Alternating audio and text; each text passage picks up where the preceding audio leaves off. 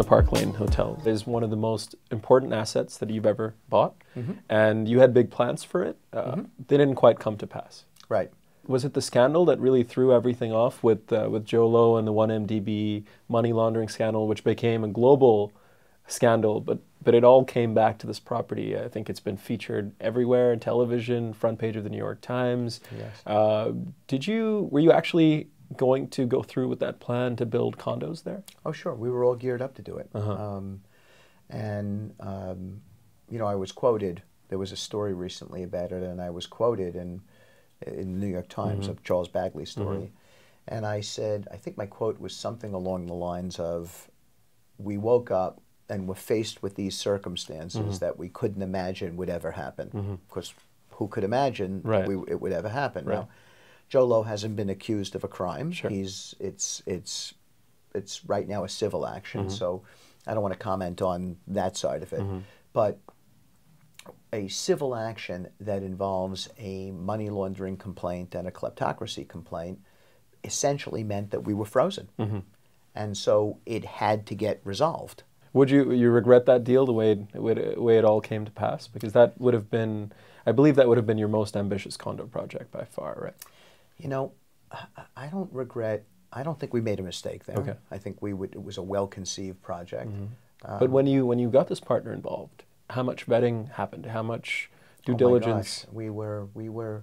We vetted him like we would vet any other partner. We did a background check. We called up people he did business with. He was being banked by Goldman Sachs. He had done business with the Blackstone Group.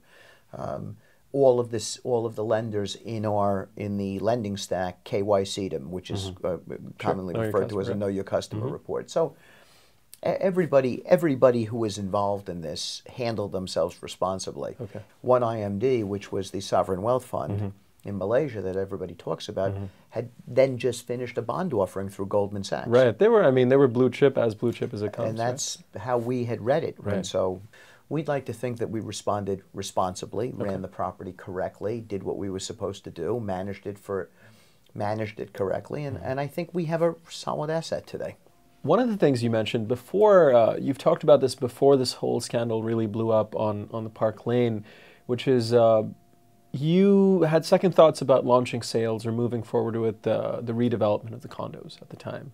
Did you see something in the market that gave you pause, or was this already a function of troubles that were going on with Jho? Not really. No, we had sold 150 Charles. We had sold it in 12 weeks. And that did very well. I believe is one of the most successful projects downtown. Yeah, we sold it at significantly north of what our pro forma was. We then came into the market on 10 Madison Square Park West, sold it significantly north of what the market was. Are you sold out at that building? By both buildings. Okay.